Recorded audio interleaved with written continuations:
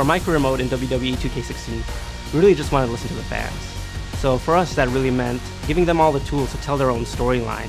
This year, you'll have the choice to play out MyCareer the way you want to. You'll start off as one of the top rookies in NXT. You'll work your way up through the Performance Center, through NXT. From there, you'll have all the choice in the world. You'll be able to stay in NXT and be a long-time champion, or you can go to the main roster and go for Intercontinental titles or WWE World Heavyweight titles, and all that is with the goal of reaching the Hall of Fame. Nicely done. He picks up the win. Now that's having a game plan and executing it to perfection. This year really is all about freedom of choice. And one of the big choices you're going to have is how your superstar looks and feels and reacts in certain situations, both inside and outside the ring. You're going to get these post-show interviews where Renee Young is going to give you sort of these spitfire questions, and you can answer them in a variety of different personality types. You could be very aggressive and sort of talk down to other superstars, or you could be very respectful.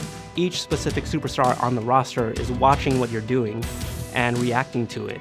From there, you're going to forge some pretty awesome alliances and get into some very, very heated rivalries over the course of your 15-year career. Oh my gosh! No! I mean, a vicious assault using the championship, sending a message to the challenger.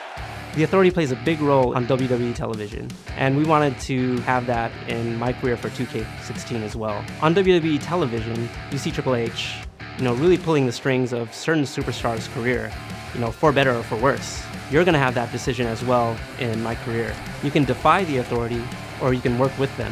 Depending on your decision, you'll have a vastly different career. You can't lay a finger on our COO without some repercussions. He's learning that tonight.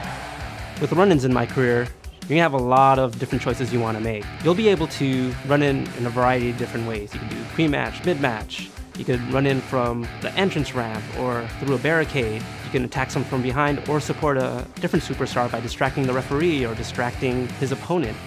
And all this will get you different rivalries and different tag team partners. Tag teams are new this year for MyCareer in WWE 2K16. You'll be able to get into specific rivalries with all of the top WWE tag teams. The big goal for MyCareer this year is to reach the WWE Hall of Fame, and there's going to be many ways to do that.